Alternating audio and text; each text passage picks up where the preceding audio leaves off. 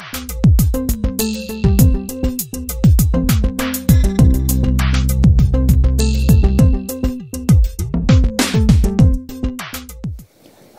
I'm Kevin Varnes with Unist Incorporated. Today we're going to talk about our redesigned capillary splicer. Mainly, how to replace a nozzle, repair and replace coaxial hoses, and retrofit from the old to the new capillary splicer design. The redesigned capillary splicer was implemented on September 1st, 2016 on all systems that required it. One quick and easy way to tell if your system has the new capillary splicer is to look at the release ring on the push-in fitting on the nozzle coupler block. The redesigned capillary splicer systems will have a black release ring. The old designed capillary splicer will usually have a green release ring on the push-in fitting. The first thing that we're going to talk about is removing and then replacing the nozzle on a system that uses the redesigned capillary splicer. First step is to loosen the nut that holds the nozzle onto the nozzle coupler block. Then remove the capillary from the nozzle from the capillary splicer. To replace the nozzle, simply grab the capillary from the nozzle, install it onto the capillary splicer, and then retighten the nozzle retaining nut.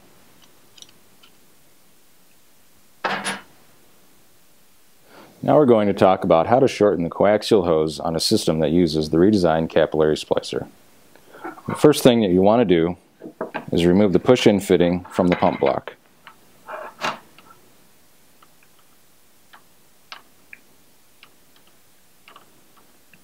This will expose the capillary line. Next, with some needle nose pliers, grab the capillary and pull it off the barb fitting on the pump. Now you can remove the push-in fitting from the 3/8 hose. Next, take the 3/8 hose from the push-in fitting on the nozzle coupler block and pull that out. This will give you an exposed length of the 3/8 hose with the capillary pulled back. Now you can trim your 3/8 hose to whatever length you'd like.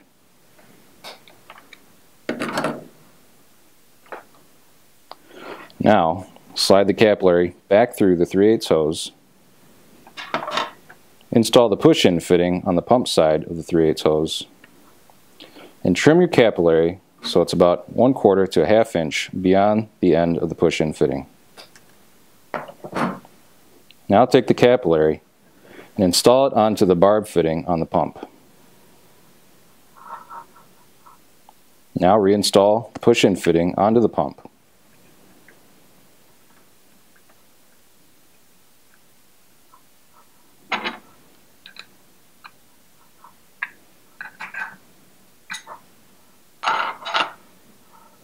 Now we're going to talk about completely replacing the coaxial hose when used with the redesigned capillary splicer. We'll begin by removing the push-in fitting from the pump block.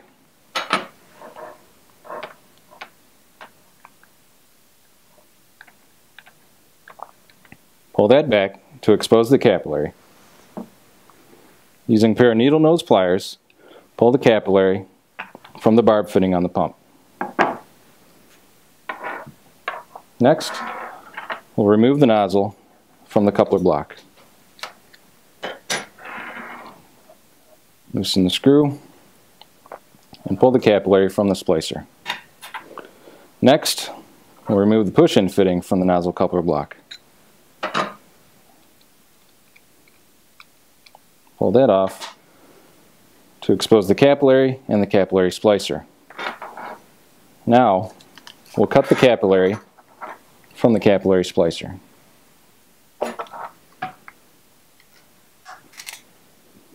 Remove both push-in fittings from the old coaxial hose.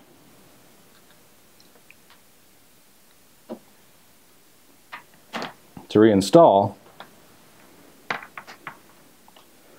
put one push-in fitting on the end of the 3/8 hose. Install the barb fitting from the capillary splicer onto the capillary.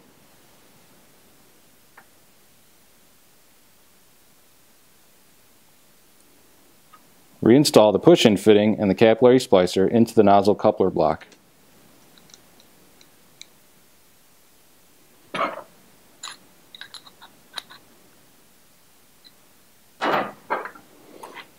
reinstall your nozzle by putting the capillary from the nozzle onto the capillary splicer.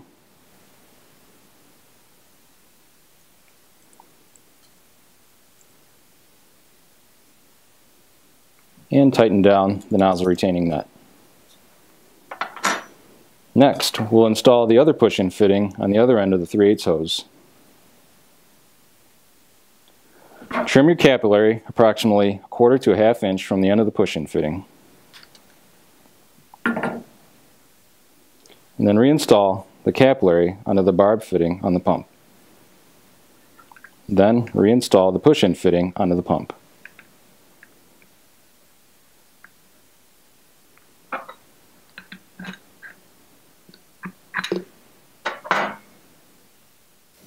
Finally, we're going to talk about how to retrofit your system from the old capillary splicer to the redesigned capillary splicer. Once again, we'll start by removing the push-in fitting from the pump block. Pull that back to expose the capillary. Using needle nose pliers, pull the capillary from the barb fitting on the pump. Next, we'll remove the push-in fitting from the nozzle coupler block. Pull that back to expose the capillary. Cut the capillary from the old capillary splicer. Next, remove the nozzle from the nozzle coupler block.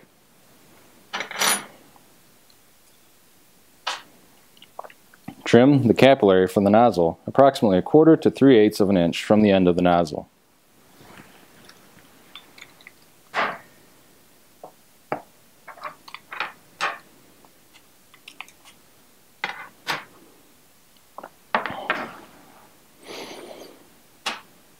To reassemble, use one new push-in fitting and one new redesigned capillary splicer. Install the new push-in fitting on the end of the 3/8 hose. Install the barbed end of the capillary splicer onto the capillary. Install the push-in fitting into the nozzle coupler block.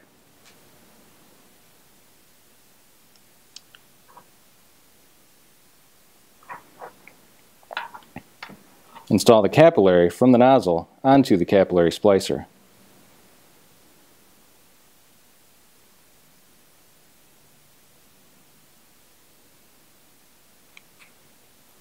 And install the nozzle onto the nozzle coupler block. Next, take one of your old push-in fittings and install on the end of the 3/8 hose. And trim your old capillary approximately 1/4 to 1/2 inch from the end of the push-in fitting. Now install the capillary onto the barb fitting on the pump. And then reinstall the push-in fitting into the pump block.